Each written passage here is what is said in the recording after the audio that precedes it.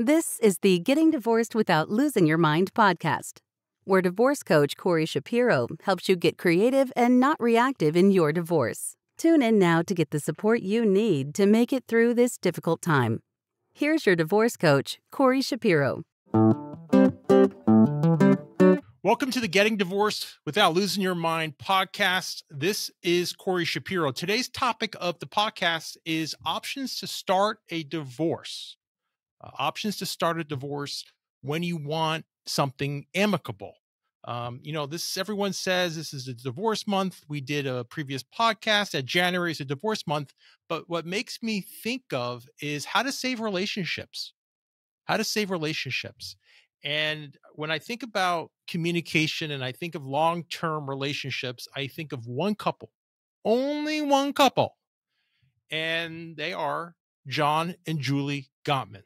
They're these major researchers. They've been doing it for, I think, over 40 years, and they can predict what makes relationships work and not work from a research perspective.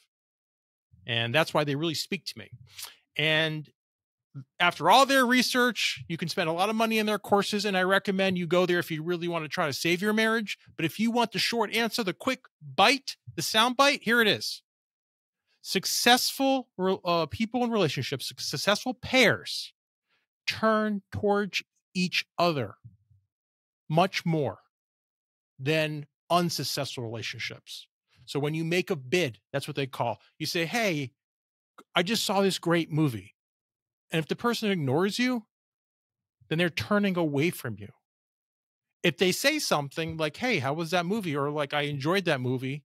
That's turning towards. That's what they're talking about. So successful relationships turn towards each other. Okay, so let's get into our quote. It's from Andrew Carnegie. I am a disciple of this great gentleman because he's made so many people work for him wealthy. That to me is the key. Like, you have a great professor, make people smarter. He made people who work for him better, richer. What he wanted on his tombstone is our quote for today, and you could read this on the web, but he wanted to say, here lies a man who knew how to enlist in his service better men than himself. I mean, to me, what humility this guy has. He's willing to hire all these smart people, and can be such a great leader, get the most out of them, make them be better. And it reminds me of that old quote or old story where you basically have two wolves inside of you. You know, one's angry and one's very light and playful. Which one wins? And of course, the one you feed wins. And just another thing about Andrew Carnegie, he gave away 90% of his wealth. He called it surplus wealth, and he wrote about it. Big believer, amazing person. So if you are interested in someone who's just, I think, doing some really good for the country back in the day, check out Andrew Carnegie. And use Andrew Carnegie, inspire us to use our better selves through me, better coaching, and through all my mentors who make me better. So I don't, not be that wolf who's so angry and wants to fight, but someone who wants to be creative and think things through and move us to a better post-divorce life. So if you have a question for the podcast, you can submit a voice question at question.gettingdivorced.org. Let's get to the question. It's by Cord.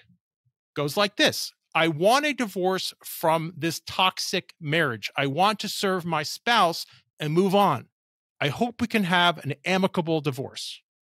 Well, Cord, sorry you're in a toxic marriage. Not a pleasant place to be. I'm not sure what type of work you guys have done, but let's assume we're moving on. The decision is made. It's final. One thing I will say, Cord, is how you start a divorce action is very relevant to how things are going to proceed. You're sending a message. And if there's no emergency issues, you're just, I'm done with this marriage and you want to move on. If you personally have your spouse personally served, That's a very aggressive move, very aggressive move. And that might backfire. And I'm not exactly sure the reasoning you need that. Generally, you would personally serve in a more contested matter if there's more um, distrust, there's more maybe there's an issue of service where you really don't want the person to run away from the jurisdiction. There's a lot of different options. So let me just give you some options about breaking the news, breaking the divorce news, which could be a podcast in itself. But what I've seen in an amicable way is, first of all, if you have children, that could be a whole family therapy thing or couples therapy to figure out the right messaging. And if you guys are volatile in that toxic situation that you are, I would suggest maybe either a couples therapist would be a great way to try to work out a therapeutic way to discuss this. Because if you just bring up to that spouse who doesn't want a marriage, hey, by the way, I'm going to get divorced. And they're like, and it's going to just turn into something nasty. I don't know how things are going to go. I'm a little nervous. Things can unravel. But maybe in the confines of a safe space with a really skilled professional, maybe those emotions can be worked out. The better wolf can be fed. All right. The other way to do it is you could go to mediation, but how do you get them to mediation? This is the key. Don't just say, I want a divorce. I mean, already they're not even listening to you. They're flooded. They're done. But if you say things, and this is sort of where we're going when we're being creative, here's some of the secret sauce.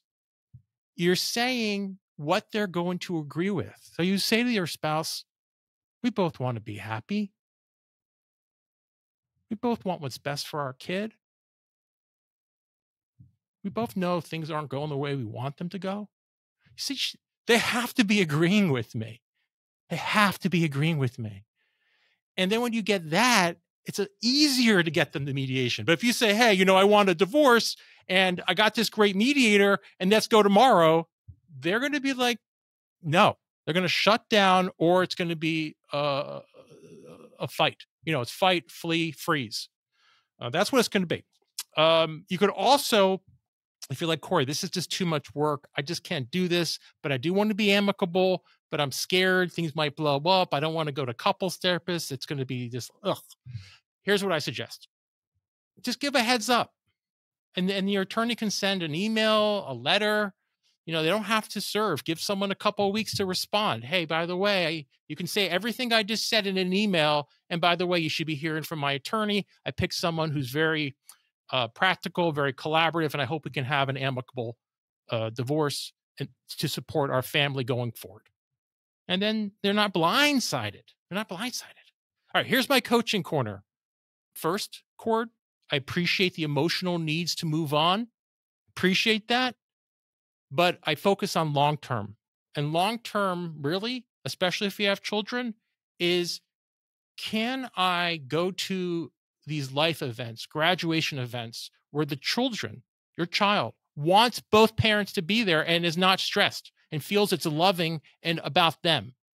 And how you do your divorce, that will be a factor in your child's life going forward to how secure they feel in their parents' relationships. And also it carries down to their romantic relationships. My coaching corner is, yes, it's hard, and I appreciate you wanting to rock and roll and serve, but maybe the better side of your wolf can say, you know what?